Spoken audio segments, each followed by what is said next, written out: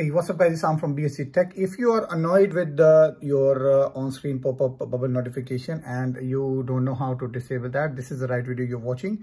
As you can see, as soon as I receive a WhatsApp or Telegram or any other messenger message, this pop-up bubble notification appears on my screen. So today I'm going to show you how you can remove this or disable this, and how you can also enable this. So the first thing is you need to do is go into your settings page. Scroll down and look for advanced features. Advanced features will bring you up on this page, and from here you can see that pop-up view, smart pop-up view window. And when you enter this window, you will see these options. WhatsApp is highlighted by default. I am currently using Android 10 with UI 2.5. And you can try this on Android 7, 8, 9, 10, 11, and also on the upcoming Android 12 if you don't have on your smartphone.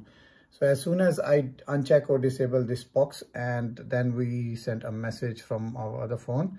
So you can see that the WhatsApp notification has changed from on-screen to banner. And as you can see that as soon as we receive another message, we will receive the banner.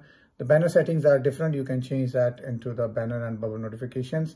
But in order to enable this feature back again, you have to go into your settings page, advanced features, smart pop-up view, enable WhatsApp or Telegram or messages or any app which you prefer from this list. There is everything included on your phone.